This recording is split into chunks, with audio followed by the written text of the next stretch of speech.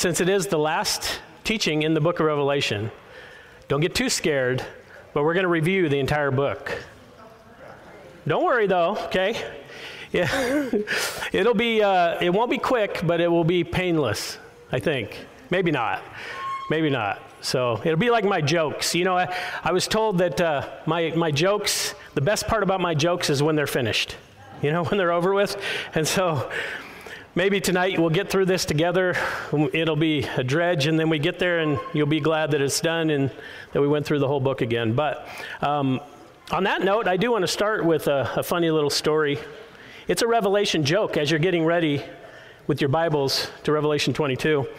It was about a pastor who was visiting homes of his new parishioners. He'd become the pastor of a church, and at one house it was obvious that people were home, but no one was answering after he repeatedly knocked on the door. And so he took out a card and he wrote on it, Revelation 3:20, and stuck it in the door. And then when the offering was processed the following Sunday, he found that card had been returned, and it was added with a cryptic message, Genesis 3:10. And so, reaching for his Bible to check out the citation, he broke up in gales of laughter. Revelation 3:20 says, "Behold, I stand at the door and knock." But Genesis 3:10 says, "I heard your voice in the garden, and I was afraid, for I was naked." So, I like that. I don't know. But here's the thing. I think it is valid for tonight because as we go through the book of Revelation, there's something amazing for us to remember. We're going to see our glorious future. That's what we've been looking at. And although there are many horrible and treacherous things that are going to come upon the earth, we know as the church we will escape those things. Not only that, we are going to live with Jesus Christ forever in a brand new heaven, on a brand new earth, in a new Jerusalem, and we have a beautiful and glorious future. And the great thing is, you and I are no longer naked before the Lord. We've been covered by the blood of the Lamb. You know, in the Garden of Eden, God killed an animal to give clothing to Adam and Eve. And, you know, for us, though, we have been clothed in robes of righteousness because of what our King did on the cross for us. It was the sacrifice once and for all. And so we're no longer naked before the Lord. And so on that note, we're going to review this beautiful book, this amazing book. And we know, when I told you this about a little over 8 months ago, when we started the teaching of this book, the book of Revelation, is about one single person. It's about the God-man, Jesus Christ. It's not about all those things that we can get sidetracked in, all of those horrible plagues and other things that we've read about. It's about Jesus Christ. The very first verse of Revelation told us that. And it told us that it was a book that we could understand because it was given to us in signs, in symbols. It was signified or signified. Verse 1 of Revelation 1 says this, "The revelation of Jesus Christ, which God gave him to show his servants things which must shortly take place. And he sent and signified it by his angel to his servant John." This book is the revelation of Jesus Christ. It's not the revelation of John or of Marty or of anyone else. This is all about Jesus. Everything in this book is about him. And we've looked at that. And verse 3 also tells us this is the only book in the Bible that tells us there's an attached blessing. Chapter 1, verse 3 says this, "Blessed is he who reads and those who hear the words of this prophecy and keep those things which are written in it, for the time is near." And here's what I pray. I pray in the last 8 months that you have been blessed. But remember this book is not just a blessing for those who read it. It's not just a blessing for those who hear the things that are in it. You must keep the things that are in it. And the greatest lesson in all of this entire 22 chapters, this book of Revelation, the greatest lesson is that it's all about Jesus, that he is central. He must be central in your life. You must be born again, or you will not escape these things that are coming. And so we must keep those things to have the full blessing of this book. And then verse 19, we saw this in chapter 1, verse 19. It's the only book of the Bible that has an outline that gives us an understanding of how this book is broken down. So it says, "Write the things which you have seen, and the things which are, and the things which will take place after this." This was given to John, and he's told these three things. Write the things which you've seen. Okay? And we know that was chapter 1. We'll come back to that. Write the things which are, chapters 2 and 3, and write the things which will take place after this, chapters 4 through 22. And it breaks down like this. As we studied this out, we saw John had just saw the glorified resurrected Christ in his glorified, beautiful form. All of those signs and symbols in chapter 1 were just amazing. When you start to read that out and you see the glory of our King, it's tremendous. And that was what John had seen. And then it says that he was to write the things which you have seen, write the things which are. And that was chapters 2 and 3, the church. Remember, Jesus dictated 7 letters to John for him to give those 7 letters to those current churches, but we know they applied to all churches of all time. We also looked at how it's a prophetic timeline. But chapters 2 and 3 are about the things that are. Then chapters 4 through 22 are all of the things which will take place after this. And I told you that phrase, metatauta in the Greek, it's the phrase that starts chapter 4. And chapter 4 through 22 are all about future events. Chapter 4 through 22 are all about future events, and we know there was something interesting about that because chapters 4 and 5, it broke down into 3 sections. Chapters 4 and 5 was about the glorious honeymoon of the church with our King in heaven.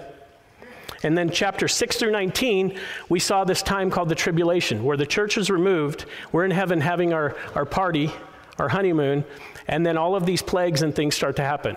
We saw 4 sets of plagues, but only 3 were spoken about. The thunders, the 7 thunders were sealed up, remember? God still keeps some mystery during the tribulation, because people during the tribulation are going to be able to open the book of Revelation and know what's coming next, except that God has 7 thunders that he seals up. We don't know what those 7 thunders are. But the first set of judgments we saw were the 7 seals. And remember those 7 seals, the Lord took that scroll with the 7 seals, and that was the title deed of the earth. And only the Lord Jesus is able to break the seals. Remember that? So he breaks the first one, and we saw this white horse. And we know it corresponded with the Antichrist coming to power during the tribulation. And he comes to power on a platform of peace. He has a bow but no arrows. He has a crown. He comes to power. It's not long, though, after his platform of peace that he turns on the world, and we see war break out with the second seal and the red horse. It's followed by the black horse of famine. And remember, the rich still have their goods. The rich seemingly still seem to be doing okay at the early part of the tribulation. But it's the poor and it's the workers, it's the blue-collar people that are struggling, because it says an entire day's wages it will take to buy the ingredients for a loaf of bread. Not a loaf of bread, the ingredients for a loaf of bread.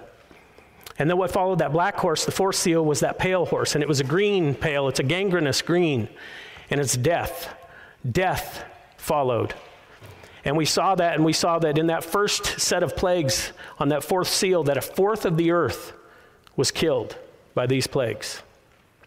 And we looked at all of that. That was about 1.7 billion people or something along those lines with current population statistics, and then taking out a general number for the rapture. But then we saw the 5th seal broken, and we saw the martyrs. We saw many that were killed for their faith in Christ. And then we saw that 6th seal broken and this huge earthquake that blotted out the sun, and the stars of heaven fell. And then we saw the world bunker up. They went into their caves, into the mountains, and hid themselves.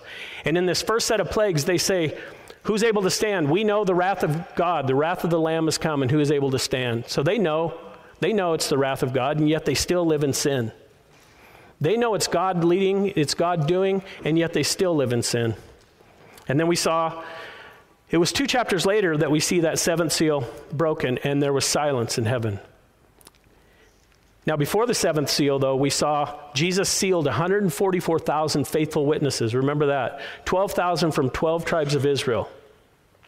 Each one of those they're going to be out there. You know, they've been called Jewish Billy Grahams, or maybe even Greg Laurie's, if you went to Harvest last weekend. They're going to be evangelizing the earth to the Jew first, and then the Gentile. But many people are going to come to Christ during the tribulation. We saw there's a great number, a multitude that enters heaven that can't be counted. We always cry out for revival, but know this, during the tribulation, revival is going to come. Because remember, the time of the tribulation, God is going to pour out his wrath on a world that rejected his son.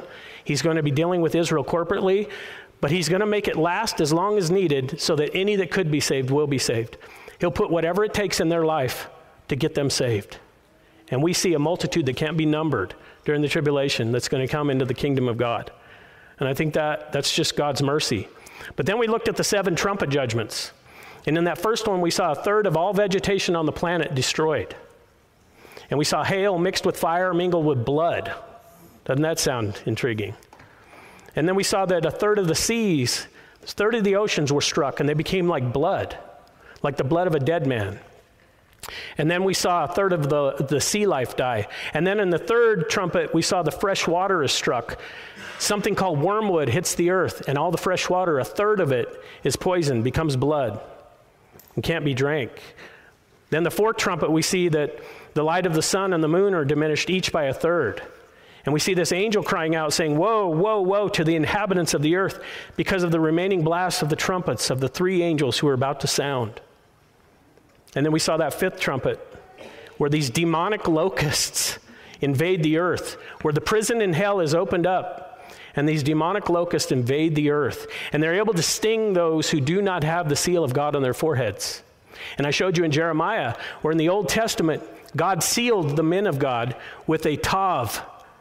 In the ancient Hebrew language, the tav is the symbol of the cross. And in Jeremiah, all those men with the cross on their forehead were saved. And here in Revelation, we see when these demonic locusts invade the earth, they're able to harm everyone who doesn't have the mark of God on their forehead. And remember, during that time, around 5 months, men are going to seek death but won't be able to find it. That's what the Bible says. And that's pretty scary when you think about it. You start to really think about that. But then we see these 4 angels released in the 6th trumpet, and they're to bind up the river Euphrates. And they had been assigned to kill a third of mankind, which brought our total number so far to half of the earth. Half of the earth by this point will be killed, destroyed, slain, for various reasons. And these are just the plagues. This doesn't include the war and the famine and some of the other things that might be happening around all of this. So I don't think any of us want to be here during the tribulation. You know, and what breaks my heart is many people are clueless to the fact of what's coming. They don't realize the judgment of God is coming, or they mock us when we try to tell them. They mock us because we're just silly Christians. We don't know what's real and what's fact. Everything that they have on social media and all of these things, that's what's real, you know. And you guys are all fake and phonies, and you don't know what you're talking about, and you're old, and, you know. But here's the thing. One of the things I'll talk about is that at the Harvest Crusade this last week, I saw a glimmer of hope. Some of those young people, it got me. I was able to speak to some of those kids afterwards, and as a pastor, they would raise their hands, the counselors, and pastors would come up and answer Bible questions. And the first young man, the lady who was the counselor, said, "Hi, Pastor. Hey, do you know anything about the rapture?" This young man wants to know. And I was like, well, as a matter of fact. And, you know, the hunger in these kids, it's different. I haven't seen anything like this in a while. And I got to talk to several of them, and my goodness, something's going on. In any case, so we see this in the 6th trumpet. Half of the earth is killed, and then with the 7th trumpet, we see this glorious thing where the kingdoms of earth become the kingdoms of our Lord. What a glorious, amazing time. And here's the thing. We know that all of these different judgments, we know they're not sequential as far as all fitting together, you know, one after another. They mesh together somehow. We don't know exactly how, but we see kind of this conclusion at the end of each one of the sets of judgments. And here, I just love the fact that it says that the kingdoms of the earth became the kingdoms of our Lord. Don't you long for those days, folks? Seriously. You know, and the more that we deal with this world and the stuff in it, the more, don't you just long for his kingdom come? For him to come and be here and rule and reign and to get new bodies and to be done with all the garbage we deal with, you know? But we know there was a pause also between the 6th and 7th trumpet, and just like the 6th and 7th seals. But this time in chapter 10, we saw John was given this little book. He was going to continue in his vision, and he was given this little book, and it was sweet in his mouth, but it was bitter in his stomach. And we talked about that, how that's the book of Revelation in a nutshell. It's sweet because we can see the victory. We can see our victory. We can see the Lord's victory. But it's bitter because look at the pain and the suffering and the agony that people are going to have to go through. But that's just like the Bible itself. I told you, the Bible is one of these things that comforts the afflicted but afflicts the comfortable. It is sweet to our mouth, but there's a bitter message. We're sinners. But there's sweetness because we're saved by grace. We're clothed in his righteousness. And we saw that. And then we also saw in chapter 11 the 2 witnesses that are going to testify in Jerusalem. And I talked about the technology it takes. It all exists now. The whole world's going to watch these 2 witnesses. And I believe it's Moses and Elijah. You can, disagree, and that's fine. We talked about all that. But here's the thing. The whole world's going to see these 2 in Jerusalem. How is that going to happen? Well, we know how. With internet, satellite, all this stuff, they could do it right now. Not only that, it says when they're killed and they lay dead in the street, people send gifts to each other. Well, we can do that right now too. I told you, I love Amazon. My introverted side loves Amazon. I can buy things, it's in my house in a day or 2, and I don't have to go to the store. The technology's here. But then we know after 3.5 days, God is going to raise up these 2 witnesses. And to quote the prophet Scooby-Doo, ruh-roh, the whole world's going to look and say, what just happened? And they're going to be taken up into heaven. And they're going to see it around the world. And of course, the Antichrist will have some kind of excuse for that. But the technology exists right now for all of this to happen. In Revelation 12, though, we jumped into that and we got to see a bit of a historical review that started with this sign in heaven, a woman clothed in the sun and the moon under her feet with 12 stars of garland on her head. And I took you to Genesis and showed you Joseph's dream. And Joseph's dream lines up with this, and we know this is talking about the nation Israel. And it talks about how Messiah, Jesus, Yeshua HaMashiach, how he came through the nation of Israel, how Satan tried to kill him before he ever got started, but it didn't happen. And then how Jesus was caught up into heaven at the ascension. But then Satan was thrown to earth, and he became bitter and angry and meaner than ever. And he went after the believers, the Jewish believers in particular, first and foremost, who believed in Messiah, who believed in Yeshua. And he began to kill them and slay them. But we know this, even though 2/3 of Israel during the tribulation will be killed, God saves a faithful remnant of 1/3. That's what the scripture tells us. He saves them with wings of eagles. And we talked about how many scholars believe it's Petra. He's going to take them into Petra. That's one of the regions, one of the 3 regions of the world that will not be controlled by the Antichrist. And I showed you that in Scripture. I don't know if it's Petra for sure, but it could be. But God is going to save a faithful 1/3 remnant of Israel. And remember, those Jewish believers in Yeshua are the ones who are going to mostly repopulate the earth during the millennium. That's who he's going to start with, that 1/3 that he keeps. And then in chapter 13, we saw the rise of the Antichrist in more detail. We saw that he came to power with his lying signs and wonders. And we saw that he wasn't alone. He had the false prophet to help him. And we looked at this false prophet who most likely is going to be a Christian of some sorts because he has the horns of a lamb, but he speaks like a dragon. And he helps the Antichrist come to power. And I showed you how it's pretty much like a false trinity during the tribulation, where you have Satan as the false father. You have the Antichrist as the false son, and you have the false prophet as the fake Holy Spirit. Because Satan's a liar, and he's a mimicker from the very beginning, and he wants to be God. And we looked at all of that technology, and we saw how they come to power governmentally, economically, and religiously, and how they cause the entire world to receive a mark on their right hands or their foreheads. And we looked at this in the Scripture. The mark is given in 2 forms, the name or the number.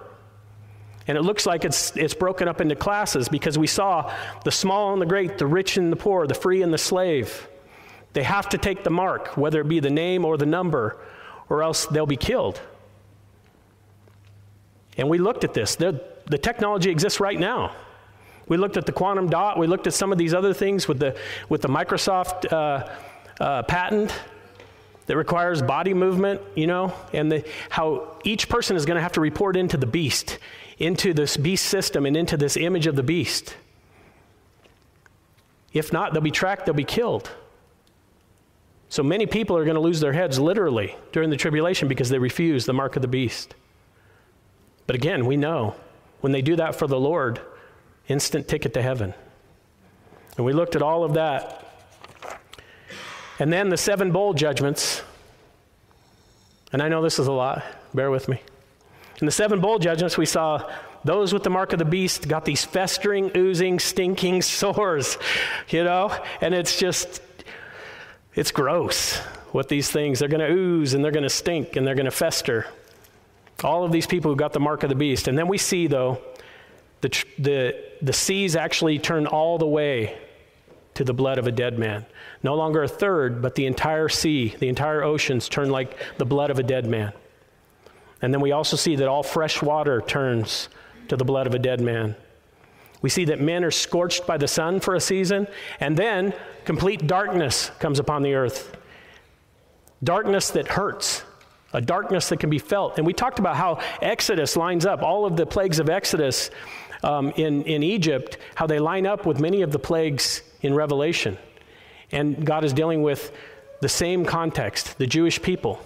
And then we saw in the 6th trumpet judgment that the river Euphrates is dried up to make way for the kings of the east. And I told you, I don't believe this is talking about China. Many scholars have said that over the years because they believe they're the only ones who could field an army of 200 million men. But the thing is, it's kings, plural.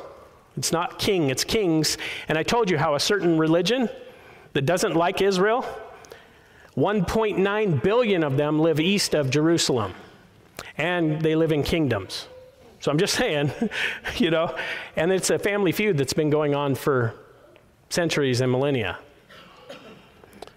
And then in that 7th bowl judgment, we saw an earthquake like no other. In the 6th seal, we saw an earthquake that moved the mountains out of their place, moved the islands out of their place, but they were still there. In this earthquake, the mountains and the islands disappear. And we know the Bible says that the earth is going to stagger like a drunk man. If you've ever seen a drunk man stagger, that's not good. So this is no joke. And then also during that time, hailstones around 100 pounds pelt the earth. Guys, you don't want to be here. If you're not a Christian tonight, look, let's just stay. I don't even care how long it takes after service tonight. Let's just talk, okay? We'll go through the whole Bible if we have to. You do not want to be here for what's coming. Most people are never even going to make it to this point anyway. But could you imagine 100-pound hailstones hitting the earth, every mountain disappearing, every island disappearing? How many of you remember the earthquake a couple years ago? That was a 6.5, 200 or 100 some odd miles away, and it shook pretty good. But that's nothing. That'd be a little tremor compared to what this earthquake's going to be. Whatever happens to the earth is not good. And we know this. Jesus has to intervene because no flesh would be saved if he doesn't. That's how bad it's going to get on the earth. But then also we looked at Babylon, and we looked at the inspiration of Babylon, Babel, Nimrod, and the Tower of Babel. And we looked at all false religion comes out of this mother of all harlots, Babel, and Babylon, and Nimrod, and all of this evil. And then we saw this harlot, this great harlot, and we saw that she cannot be the capital city of the Antichrist kingdom because it's the Antichrist kingdom that destroys her. The 10 horns, which are aligned with 10 kings that give Antichrist the power, are the ones that destroy the harlot. This great harlot, remember, this is what the scripture says about her. She's the world's richest place. She made the whole world rich with her excessive luxuries. She's the world's largest consumer. She infected the world with her porneia, her pornography. She also infected the world with her pharmakia. Remember, the whole world was seduced by her pharmakia. She started good, but her foundations were broken. And in 1 hour, she's destroyed by fire. And the whole world mourns, and all those people who were made rich from her excessive luxury, they also mourn. And all those who trade by ship mourn because no one consumes their goods anymore. And we looked at that. And what a stark warning for possibly us here in the United States. But heaven celebrates the destruction of this harlot because of the wickedness and the evil that she has spread around the world. And that's us. We're going to be in heaven during that time period, celebrating with our Lord. And as we saw all of this happening, we saw the armies gathering in a place called Armageddon. And it's a war that doesn't really happen because remember in chapter 19, the Lord interrupts it. King Jesus. But guess who comes with him? You and I, all of us. We are going to return, and we looked at this. We're going to be on horses. So, okay, last week I was talking about, are there going to be animals in heaven? Okay, so I'm going to make more people mad tonight. So here's the thing. I know there's animals in heaven. We got horses. But then people want to know if their dog Fido or whatever is going to be in heaven with them. Here's the thing. The Bible doesn't tell us, but the Bible seems to indicate they don't have souls like you and me. And I don't know what Savior died for animals. I'm just saying, you know.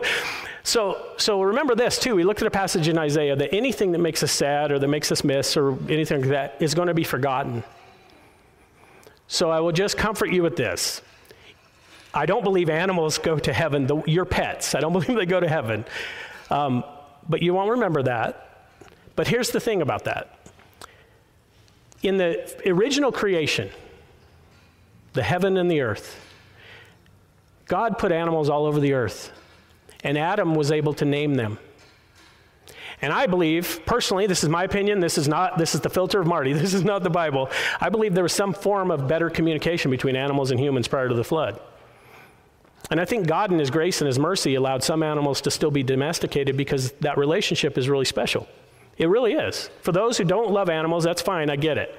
But, but you understand, those of you who are animal lovers, there's a special relationship.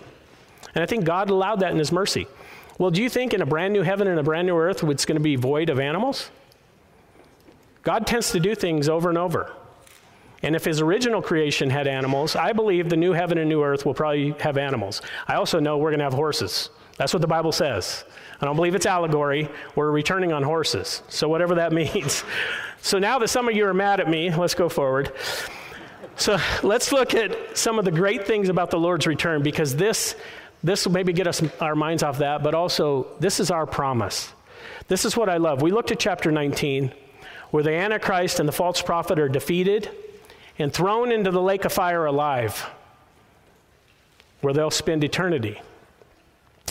And then in chapter 20, we saw Satan bound for 1,000 years, while Christ rules and reigns on the earth. And we looked at that millennial kingdom and how special that is going to be, that you and I are going to rule and reign with our Messiah, our King.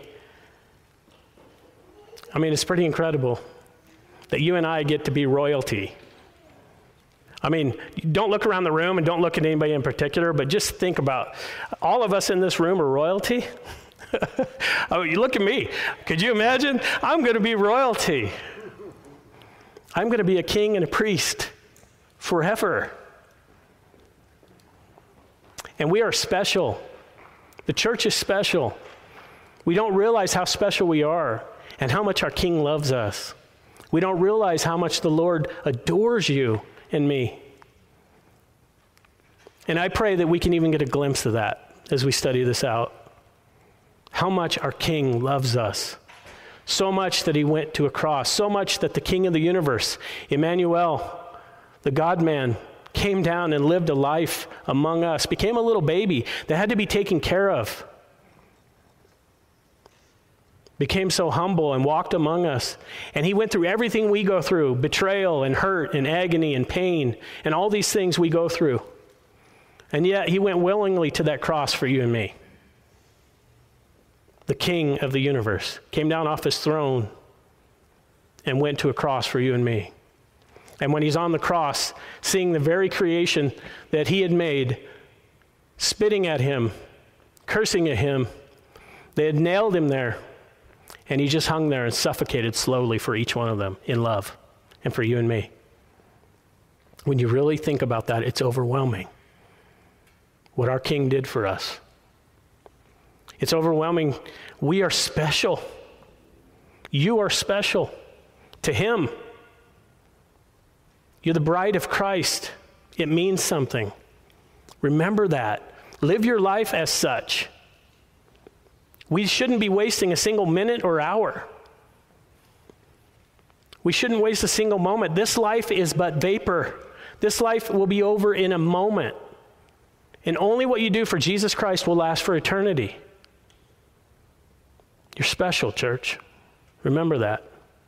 Each one of you. And remember why we serve him. Remember that. He is a king that knows everything you go through. And he is a king that suffered and died and bled for you and me and suffocated on a cross. And he gave us a future and a hope. And it's beyond anything we could ever imagine or think. And we looked at that new city we're going to dwell in, this new Jerusalem, and we saw that it was mostly transparent. And we know that Jesus himself is going to be the light of that city. It's never going to be dark there. He's going to shine. His glory will be there. He's the temple. We don't need a church. He's our church. And we also saw that city is going to be 1,500 miles squared with 12 giant gates on each wall, each gate a giant pearl, each gate with the name of the tribe of Israel. We saw the 12 foundations or levels that have 12 names of the apostles. We talked about that. And then last week we looked at the first 5 verses of chapter 22, and we saw that the return of the tree of life, it's coming back for us. And we saw this river that's going to flow out of the New Jerusalem, and the tree of life that's going to span this river. And each month it's going to produce different fruit. And those leaves are for the healing of the nations, but that word means it's therapeutic. It's basically a therapy. It's therapeutic benefit for those who eat of it, who take of it. And that brings us finally, that wasn't too bad, was it? That brings us finally to Revelation 22, verse 6. As we finish this book. Revelation 22, verse 6 says this. I'll read through verse 11. Then he said to me, these words are faithful and true. And the Lord God of the holy prophets sent his angel to show his servants the things which must shortly take place. Behold, I am coming quickly. Blessed is he who keeps the words of the prophecy of this book. Now I, John, saw and heard these things, and when I heard and saw, I fell down to worship before the feet of the angel who showed me these things. Then he said to me, see that you do not do that, for I am your fellow servant, and of your brethren the prophets, and of those who keep the words of this book. Worship God. And he said to me, do not seal the words of the prophecy of this book, for the time is at hand. He who is unjust, let him be unjust still. He who is filthy, let him be filthy still. He who is righteous, let him be righteous still. He who is holy, let him be holy still. You know, this book, it just builds on itself. And honestly, when you get to chapter 22, it's like you just want to sing these lyrics. You know, you want to sing every line in chapter 22. But one of the things I want to point out is that, you know, the word there for shortly, you know, as a short person, I always see those words. You know, I'm a little sensitive, you know.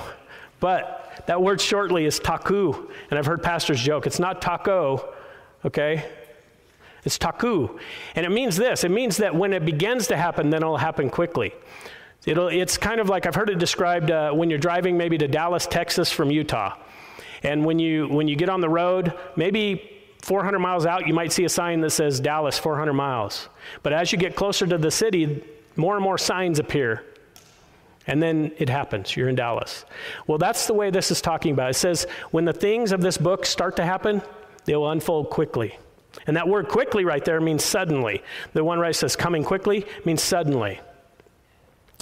And then we see this reiteration of an attached blessing here. In verse 7, behold, I am coming quickly. Blessed is he who keeps the words of the prophecy of this book.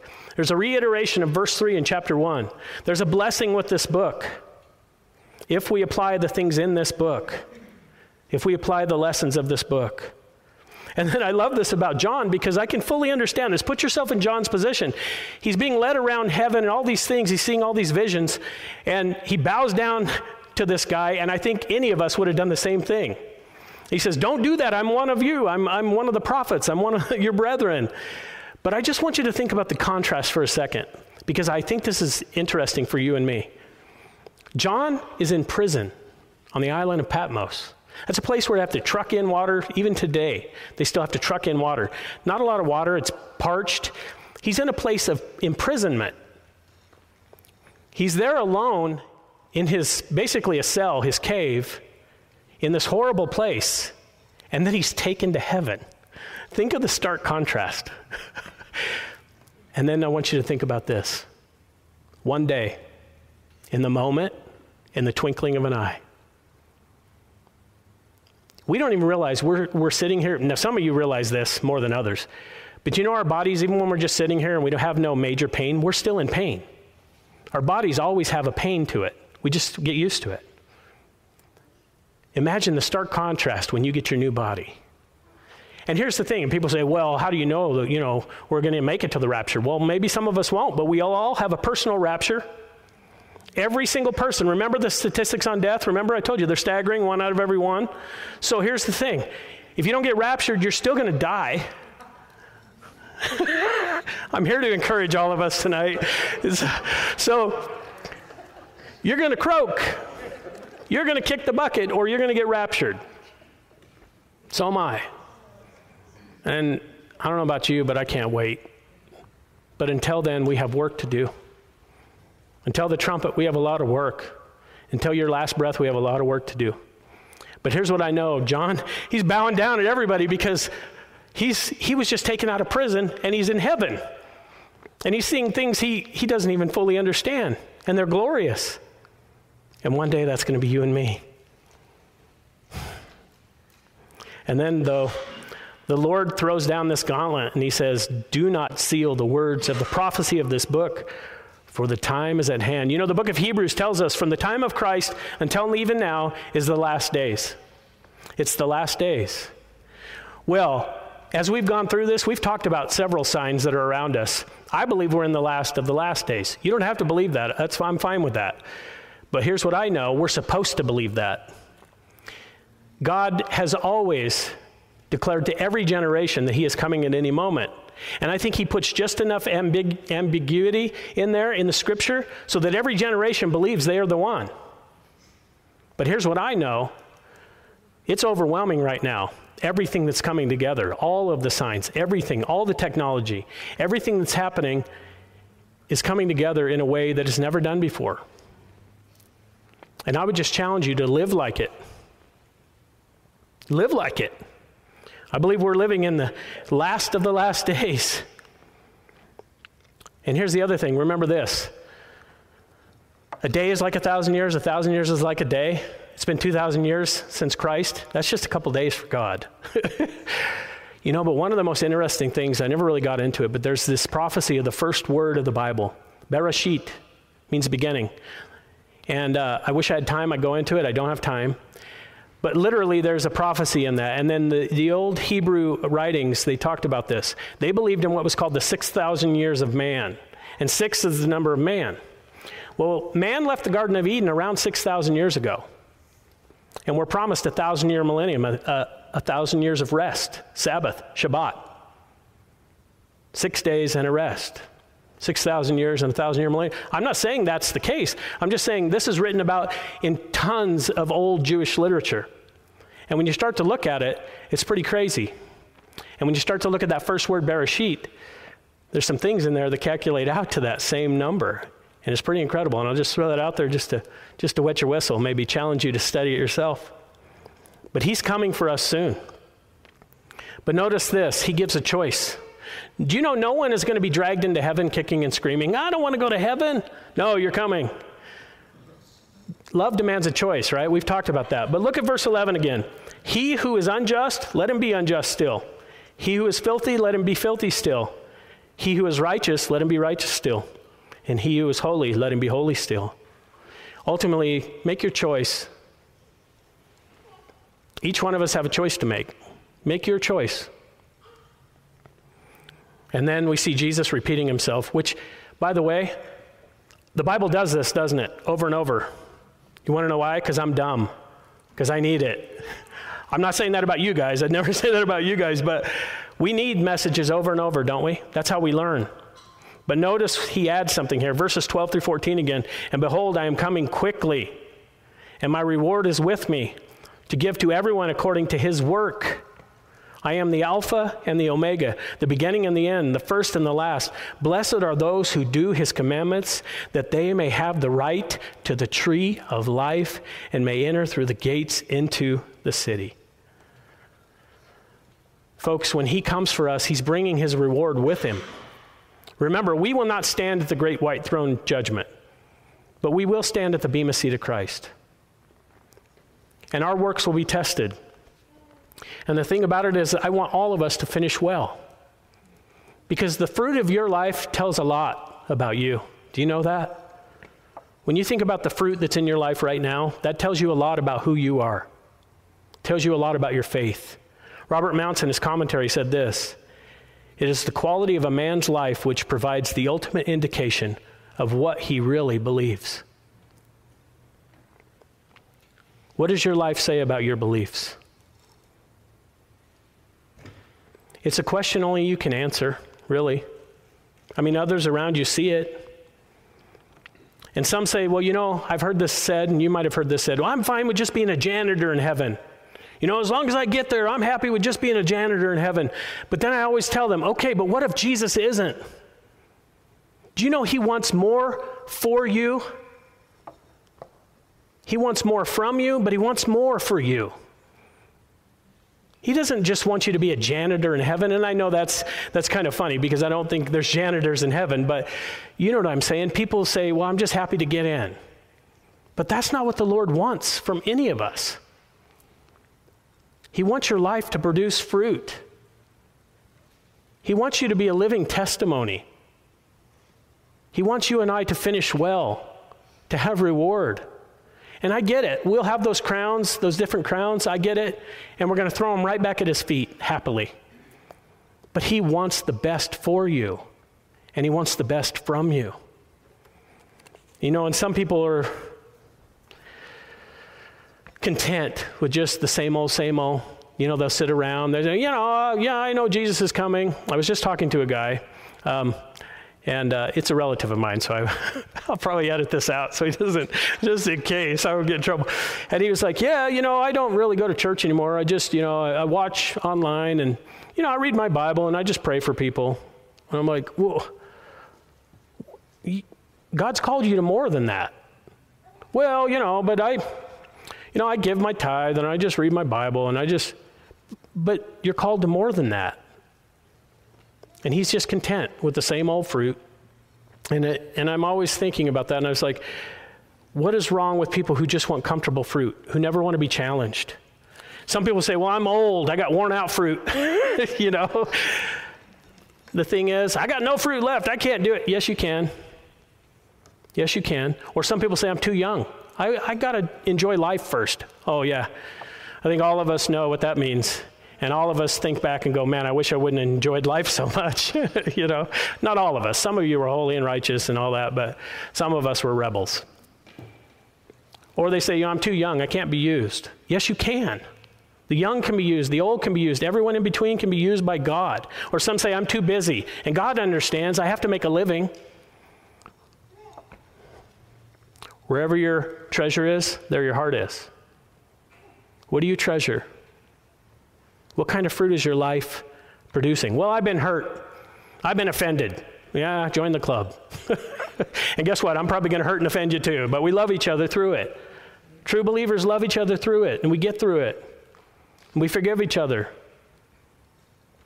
There's no excuse for a believer not to seek the best for their life.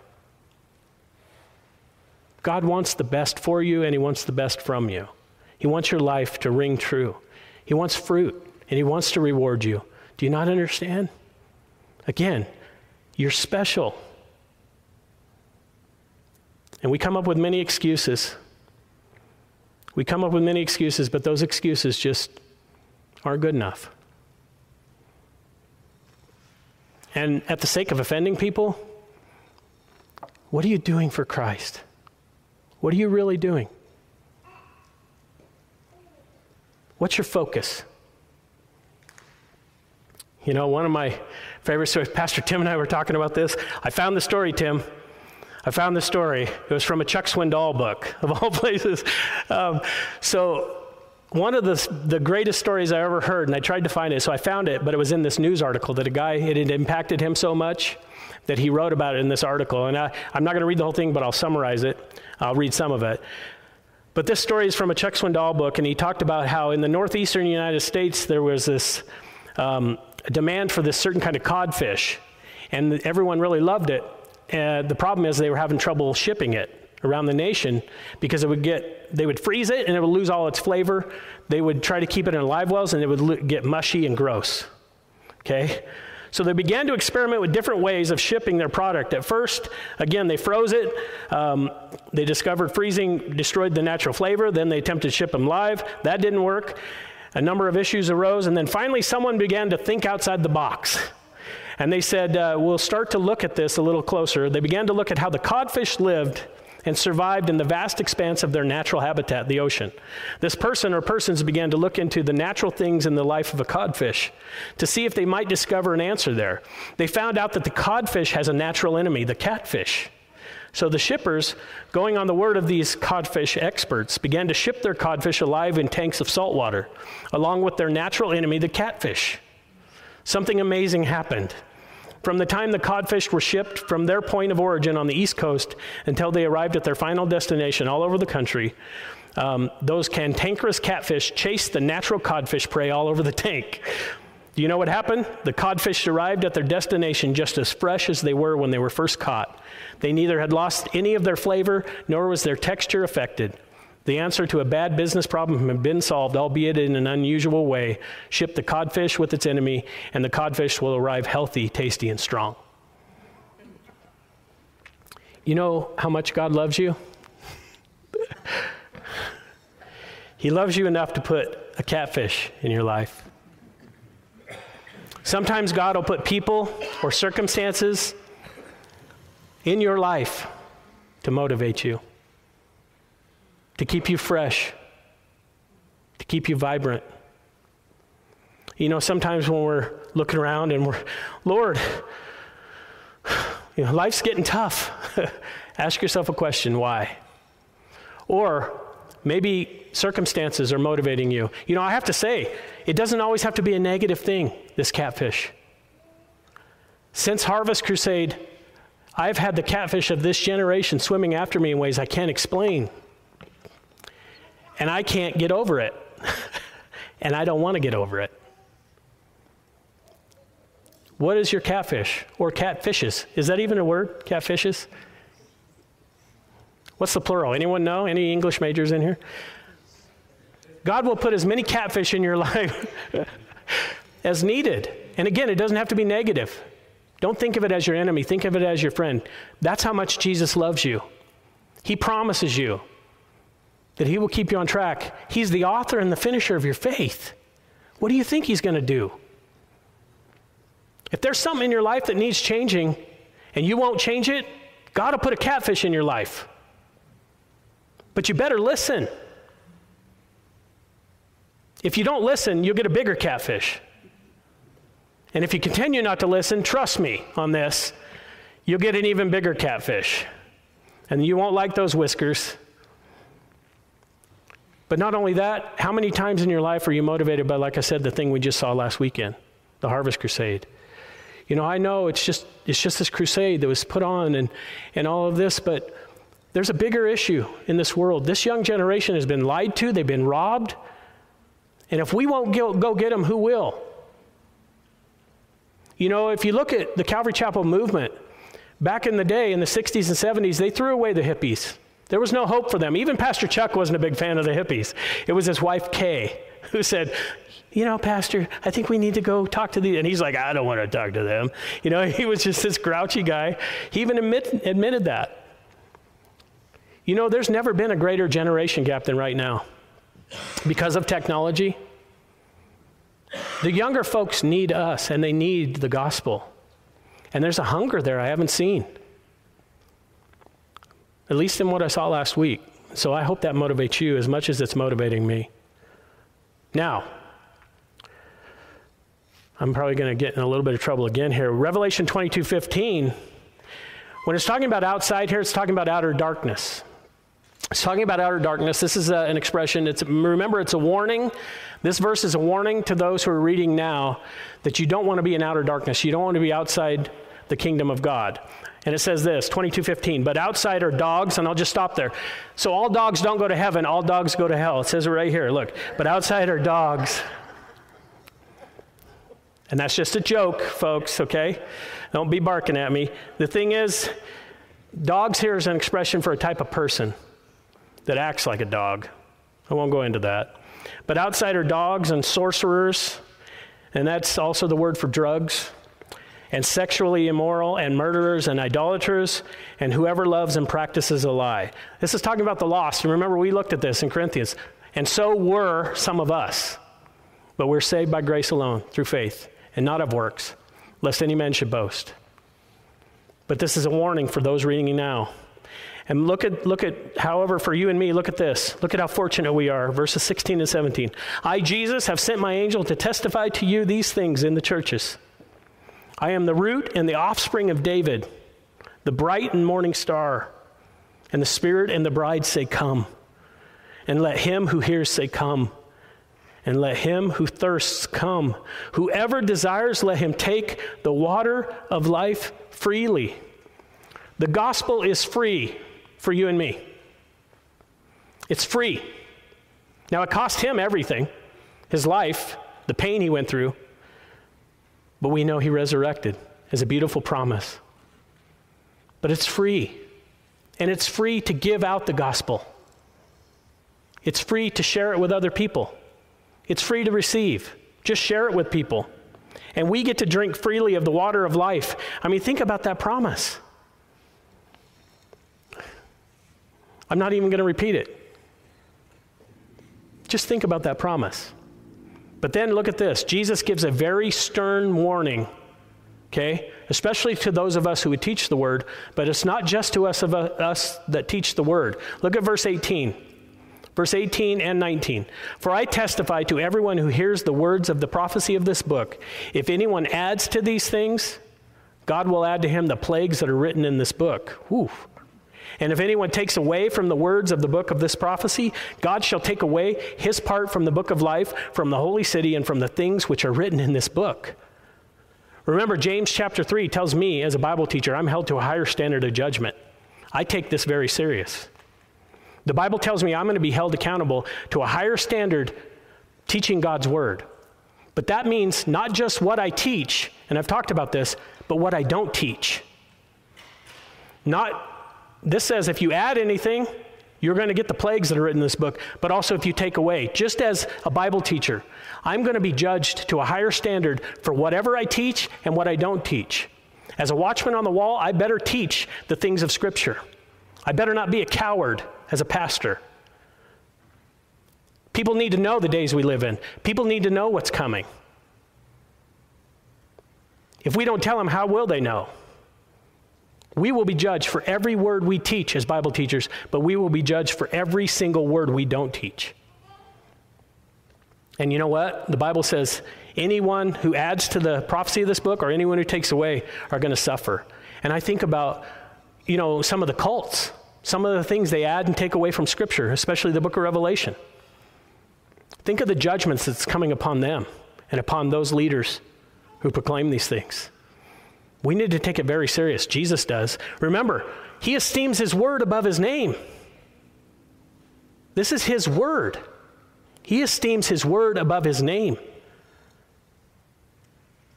It's not to be handled improperly. And Jesus told us in Matthew 24, he said, heaven and earth will pass away, but my words will by no means pass away. His words are forever. They will be with us in heaven for eternity. But I love how the Bible ends. One thing I'll say about this, though. Recently, Elon Musk, he bought Twitter and all that, and that's good. Maybe we'll get some free speech back. But you know what breaks my heart? Elon Musk was interviewed by the Babylon Bee Christian satire group. It was like an hour-long interview. At the end, they really didn't give him much of the gospel. They tried, but it wasn't really a good effort. But they asked Elon Musk, if you could add any book to the Bible, what would it be? And Elon Musk thought about it. And he sat there and he said, Revelation Part 2, but with a happy ending. What breaks my heart is he doesn't realize it has a happy ending.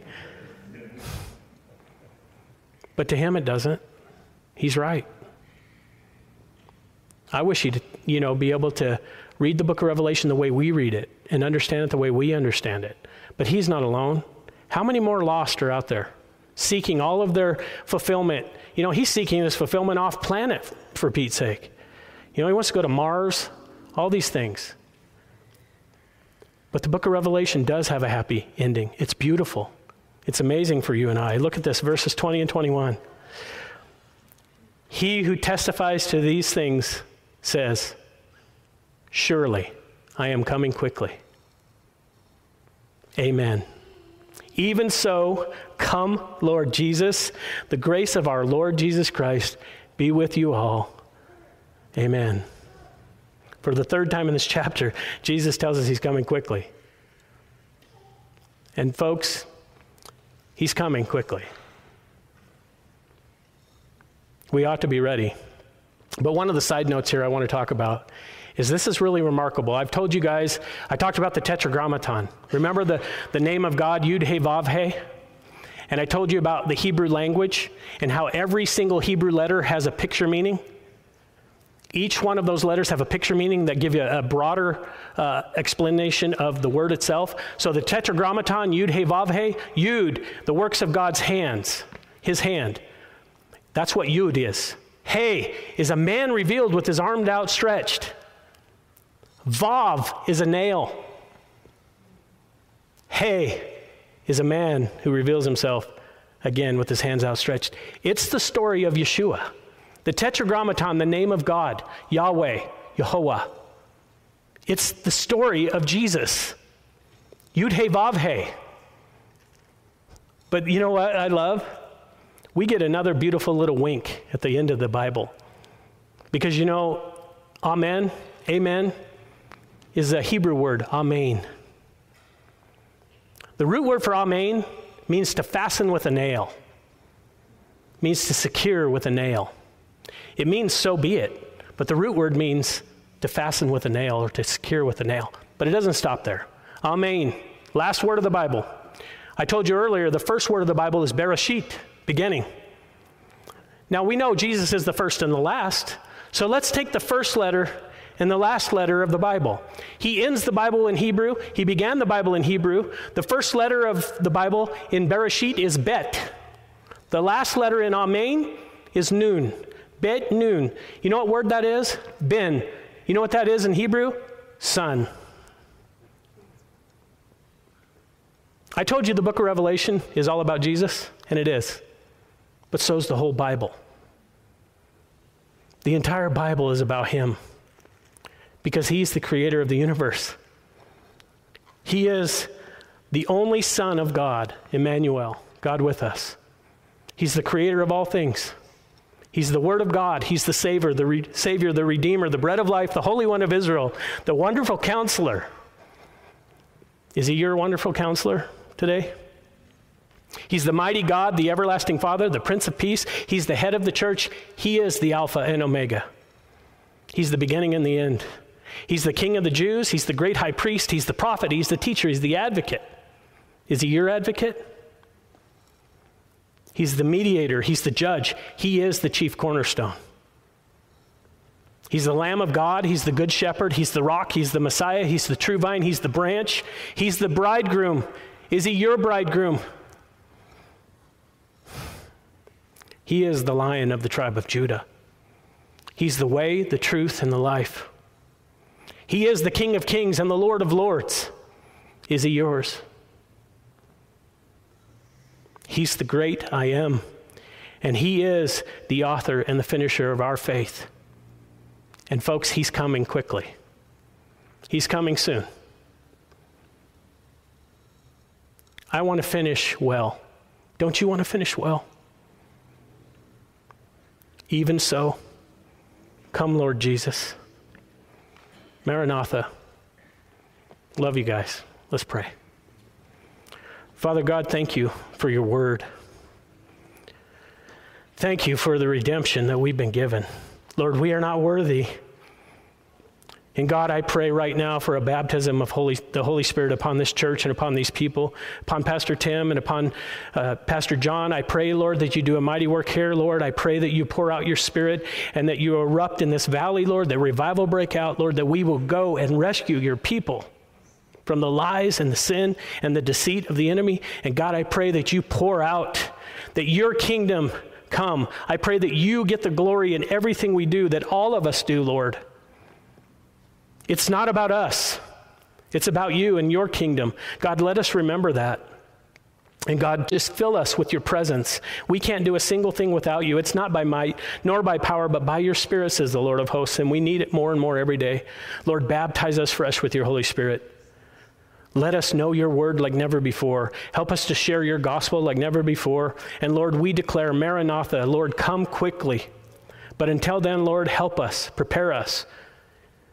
Entrench us in battle and warfare, Lord, and help us go forward and reach a generation that so desperately needs it.